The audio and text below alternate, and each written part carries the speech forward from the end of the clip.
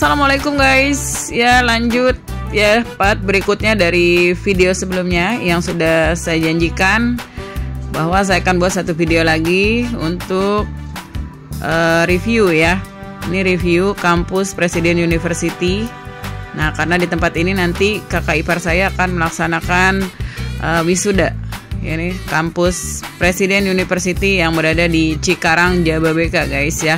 Ini kampus utamanya. Karena di sini ada beberapa kampus menurut informasi, yaitu banyak karangan bunga mungkin ditujukan kepada para wisudawan dan wisudawati ya, karena hari ini ada 2 sesi wisuda ya. Ini pagi-pagi sesi yang pertama dan kebetulan kakak ipar saya kebagian yang sesi yang kedua nanti siang ya. Kami kesini untuk melakukan survei ya, survei lokasi.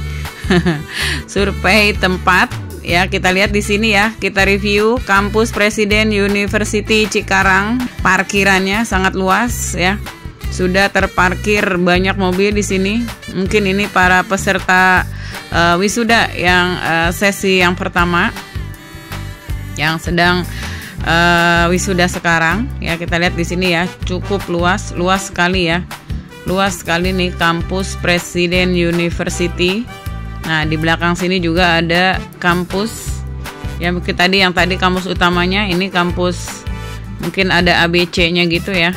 Nah, ini ya kampus, gedung kampus yang kedua yang kita lewatin ya, cukup luas banget ya. Ini di kampus Presiden University Cikarang ya, berada di Jababeka. Dan kampus ini guys ya, menurut informasi setara dengan kampus internasional ya. Makanya di sini kuliah di sini tuh agak-agak mehong harganya ya. Mungkin ini untuk golongan atas saja yang bisa kuliah di sini ya. Karena ini kampus swasta setara internasional. Nah, kita lihat di sini ke belakang juga ya. Tuh, banyak mobil terparkir dan disitulah gedung yang dipakai untuk acara wisuda ya, gedung itu ya. Ini parkiran juga ke belakang sangat luas sekali nih ya, untuk parkir juga cukup menampung banyak mobil. Nah, di sini sudah terpasang tenda mungkin ini untuk berjalan menuju gedung diadakannya wisuda. Ini gedung mungkin masih gedung yang digunakan memang mungkin biasa, gedung serbagunanya mungkin kampus ini, atau mungkin kelas juga ya, bisa dijadikan kampus ya atau kelas juga.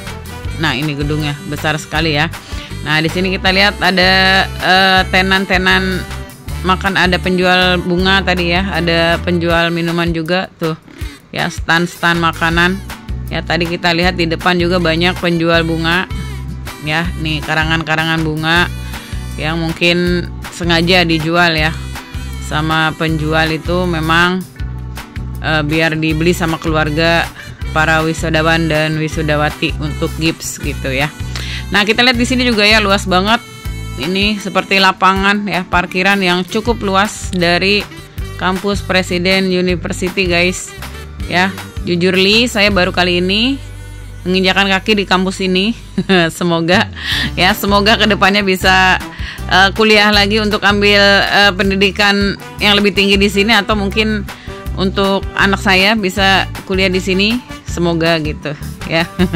Amin. Ya, ini kita lihat ya, karangan-karangan bunga yang dibuat mungkin oleh keluarga para wisudawan dan wisudawati ya. Kita lihat di sini tuh ya, panjang banget. Dan di dalam untuk saat ini sudah ada acara wisuda ya, sesi pertama ya. Kita lihat di sini tidak begitu banyak keluarga yang menunggu di luar ya, karena memang kita waktu di hotel juga sempat bertemu dengan beberapa mahasiswa yang mau di wisuda. Itu rata-rata nih ininya mahasiswa-mahasiswinya jauh-jauh guys ya. Ada yang dari Bali ya, ada yang dari luar Jawa gitu ya. Nih yang kuliah di sini ya. Nih kita lihat ya, situasi dan kondisi ini sesi pertama wisuda ya, masih pagi Ya, sesi pertama pagi, kita lihat di sini nggak terlalu banyak keluarga yang menunggu di luar. Karena ini mungkin keluarga yang mengantar yang tidak bisa masuk. Karena undangan untuk keluarga itu hanya untuk 2 orang. Biasanya seperti itu ya. Nah, kita lihat sini ya. Kita lihat di sini. Nanti kita akan mengantar ya kakak ipar saya yang kebetulan hari ini bisa mau wisuda ya, kakak ipar, kakaknya dari suami. Ya, mau wisuda S2 guys ya. Nanti setelah zuhur sekitar jam 2 baru sesi keduanya. Kali ini kita survei lokasi, jadi nanti kita udah nggak keder lagi untuk datang ke sini karena jujurly saya dan keluarga baru ke sini ya. Jadi nanti kita udah tahu posisinya berada di sini pada saat siang. Ya, kita lihat juga di sini review masih luas sekali tempat parkir ya. Ini untuk di gedung yang ini ya, yang dibuat untuk wisuda, acara wisuda. Ini masih luas banget parkiran, cukup menampung banyak kendaraan ya, cukup menampung banyak kendaraan ini ya. Kampus Presiden University sampai dengan ke sini-sini ya. Menurut info katanya kalau tidak salah ya, jadi yang punya kampus Presiden University itu katanya ya, kalau tidak salah menurut kakak ipar jadi yang memiliki kawasan Jababeka gitu ya. Entahlah itu benar atau tidak, itu menurut info dari kakak ipar saya. Mungkin benar ya, karena memang beliau kuliah di sini ya gitu guys ya. Oke, kita lihat di sini juga masih ada parkiran. Jadi untuk parkirannya sendiri cukup luas ya, luas banget, menampung banyak cukup banyak mobil untuk bisa terparkir di sini.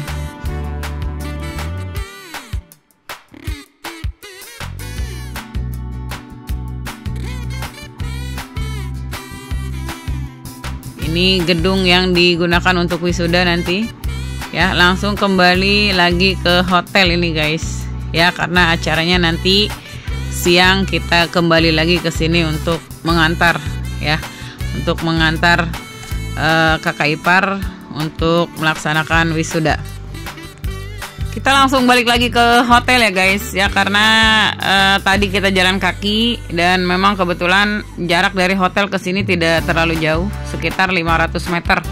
Ya, ini banner-banner yang dipasang ya dalam rangka acara wisuda ya, tanggal 10 Desember ya. Ini hari Minggu tanggal 10 Desember 2023 acara wisudanya. Ya, kita lanjut jalan kaki ke hotel Swiss Berlin lagi ya. Nih situasi dan kondisi masih pagi-pagi, ini sekitaran Jababeka Cikarang ya. Nah, ini ada papan penunjuk arah ya, Presiden University dan yang lain-lain.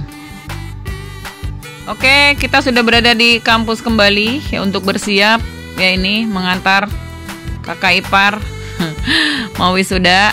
Dan ini orangnya sudah menggunakan toga mau wisuda ya. Nih kakaknya dari suami ya.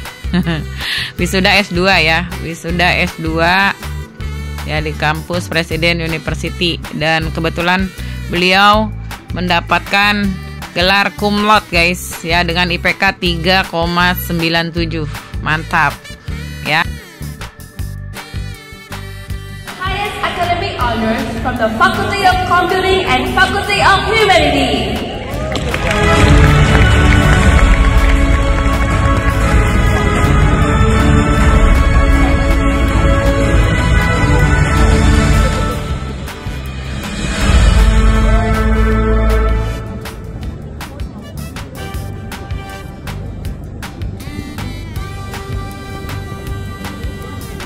Masin Sugianto, Master of Science in Computing, magna cum laude, with a GPA of 3.97. He is the son of Mr. Simon and Mrs. Dana.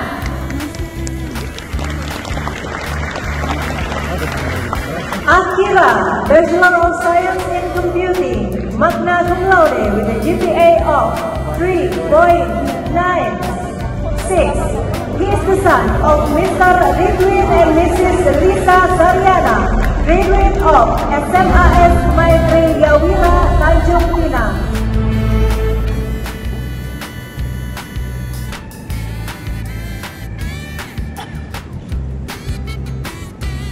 Masih Sugianto, Master of Science in Computing, magna cum laude, with a GPA of 3.97. He's the son of Mr. Simon and Mrs. Dana.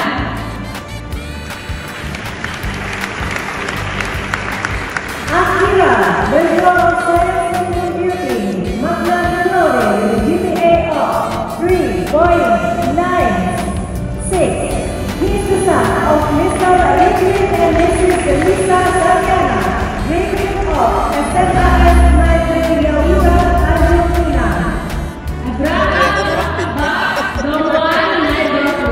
Bachelor of Science in Computing, magna cum laude, the GPA of 3.95. He's the son of Mr. Mercer Indra Nairo and Mrs. Agustini, graduate of Saruna Mada High School. Yohanes Francisco Sinara, Bachelor of Science in Computing, magna cum laude, with a GPA of 3.88. He is the son of Mr. Fadlan Sinaga and Mrs. Asima Sinaga, graduate of SMAS 9 Bandung. Vincent Lim, Bachelor of Science in Computing, magna cum laude, with a GPA of 3.87. He's the son of Mr. Rusty Janto and Mrs. Liliana, graduate of SMA Penanggal Kota Tangerang. Mulia Fajar Ningsih Alwi, Bachelor of Science in Computing, magna cum laude, with a GPA of 3.86. She is the daughter of Mr. Muhammad. Nah, itu tadi ya situasi dan kondisi pada saat prosesi wisuda yang ada di dalam gedung. Ya, ini sudah selesai ya. Sudah selesai acara wisuda dan kita lihat sudah banyak yang keluar. Ya, kita sedang menunggu Kakak Masim. Kakak Masim Sugianto yang mendapatkan gelar cum laude di antara para wisudawan dan wisudawati kali ini. Nah, ini keluarga besar ya, karena keluarga suami itu memang keluarga besar, 12 bersaudara. Jadi kita juga memberikan gelar nama Gen Geledek saingan dengan Gen Halilintar guys ya. Dan ini adik serta keponakan yang sudah hadir mau menyambut ya. Itu tuh yang kecil-kecil itu udah anaknya keponakan, jadi udah kalau menurut orang sini gitu disebutnya tuh cucu pinggir gitu ya. Nih tuh pada kasih gifts ya. Ini cucu-cucu pinggir dari Kamasim Sugianto tuh ya, pada kasih gifts ya, makanan-makanan. Ya mungkin ini hanya sebagai bentuk perhatian aja ya. Dan ucapan selamat ya, semoga ya pencapaiannya untuk Kamasim Sugianto ya berkah untuk keluarga ya, bermanfaat untuk keluarga besar dan orang banyak, amin ya Allah ya rabbal alamin ya. Ini keluarga besar dari Gen Geledek guys ya. Beberapa momen pernah atau sering juga saya buatkan konten ya di acara-acara tertentu untuk acara keluarga besar Gen Geledek ya. Ini ada 12 bersaudara ya. Kebetulan suami saya anak ke-7. Nah ini Kak Masim ini anak yang ke-5 kalau nggak salah ya. Dan ini gelar S2 di keluarga ini ya, memang baru pertama nih ya. Paling tinggi memang S1 dan ini Kak Masim ini mendapatkan gelar S2 pertama di keluarga ya. Jadi keluarga ini karena keluarga besar dan kita asli orang Betawi gitu guys ya, jadi kesannya tuh kayak keluarga sidul. Kayak keluarga sidul. Ini kalau kemana-mana nih rame kayak gini nih ya, karena kalau misalkan ngadain acara hanya keluarga inti aja itu udah banyak banget ya, udah banyak sekali ya. Dan memang kebetulan orang tua kami sudah nggak ada ya dari 12 bersaudara ini ya. Mudah-mudahan kami selalu rukun ya, selalu bersama-sama, selalu damai keluarga kami ya. Ini Kampus Presiden University. Kita lihat ya situasi dan kondisi selesai acara wisuda sesi kedua ini sekitar jam 4:30 sore ya, sekitar jam 4:30 sore. Dan ini anak buah dari Kamasim ya, Kamasim Sugianto, karena beliau sendiri sudah memiliki PT di bidang ini ya, sesuai dengan jurusan kuliah yang beliau ambil ya, memiliki PT di bidang programming ya, program komputer ya. Ada pernah saya share juga ya, PT Excellent Infotama Kreasindo, yaitu kalau tidak salah tentang program Linux dan yang lain-lain ya. Nah ini guys ya, banyak banget keluarga yang menjemput ini, sengaja memang pada menyusul ya. Kebetulan hanya keluarga saya yang menemani nginap di hotel Swiss Berlin, dan ini keluarga besar yang menyusul setelah acara wisuda selesai ya, karena memang setelah ini kita mau ada syukuran ya, kita mau syukuran atas diwisudanya ya Kamasim Sugianto ini. Nanti kita akan makan bersama ya, bersama keluarga besar ini gitu guys ya. Nanti akan dibuatkan satu konten video lagi ya. Setelah ini kita akan review, nanti saya akan review rumah makan yang nanti kita tempatin untuk makan bersama ya, untuk mengadakan syukuran ya. Ini sesi foto-foto ya, foto-foto keluarga besar, kita bisa lihat di sini ya. Ini tidak semua hadir, hanya ada beberapa keluarga yang tidak bisa datang kali ini ya. Tuh ya, ada yang juga mungkin datang telat, nanti langsung ke rumah makan itu, tidak menyambut ke sini ya. Ini keluarga besar Gen Geledek Gen Geledek guys ya. Nah ini ya, kita udah mau bubar, foto-foto dulu untuk dijadikan kenangan ya, dijadikan kenang-kenangan. Nah ini mudah-mudahan ya nanti anak, keponakan, yang lain-lain bisa kuliah di sini ya, kuliah di sini, kampus swasta setara internasional. Mudah-mudahan ada rezekinya guys ya, amin ya rabbal alamin ya. Dan bisa mengikuti jejak ya, bisa mengikuti jejak dari omnya atau kakak kami Kamasim Sugianto ini untuk melanjutkan pendidikan ya ke jenjang yang lebih tinggi lagi.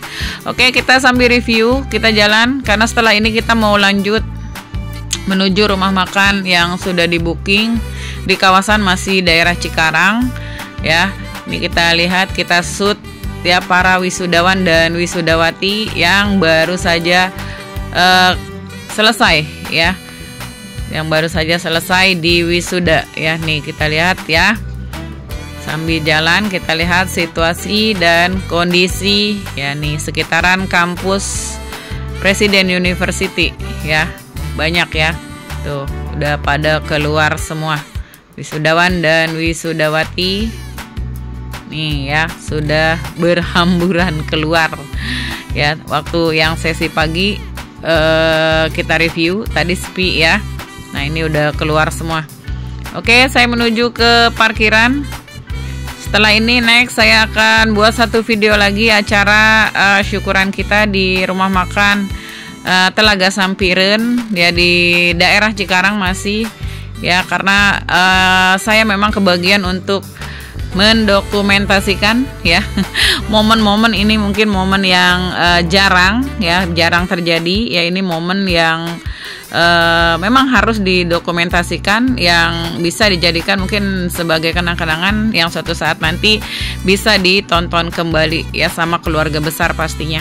Oke, terima kasih untuk kalian yang sudah menonton guys ya. Mudah-mudahan video ini bermanfaat ya, bisa memberikan informasi yang positif untuk kalian. Mungkin untuk kalian yang belum tahu kampus Presiden University ya, nih seperti ini situasi dan kondisinya ya. Sekali lagi saya ucapkan terima kasih banyak. Untuk kalian mungkin yang baru aja gabung di channel saya, sok mangga dibantu subrek ya guys ya. Sampai ketemu lagi di video selanjutnya. Wassalamualaikum.